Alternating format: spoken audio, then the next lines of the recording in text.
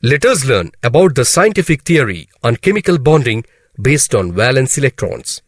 It is called the electronic theory of valence, proposed by Lewis and Kossel.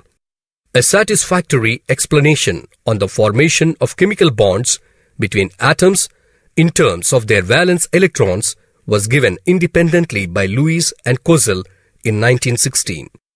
Their logical explanation on the role of valence electrons in bond formation was based on the lack of chemical activity of noble gases.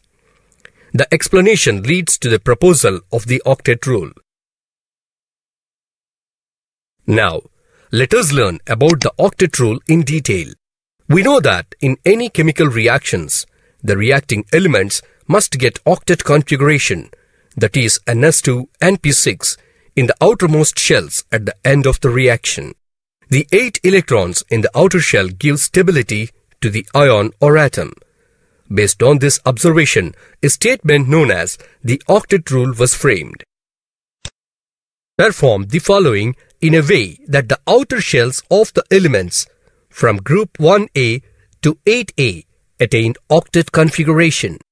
Enter the appropriate symbol of the operation and required number of electrons.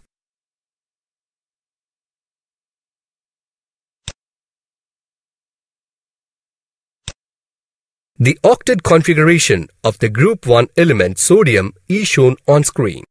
Sodium is group 1A element. It has 1 electron in its highest energy level. When this electron is lost, a sodium ion and a positive is formed. Hence, the sodium ion has an octet configuration.